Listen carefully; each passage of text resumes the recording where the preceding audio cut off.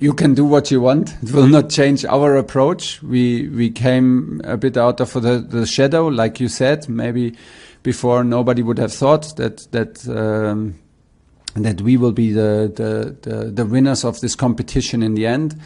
But believe it or not, I think there are so many teams who can win it. You need a bit of luck. You need a momentum.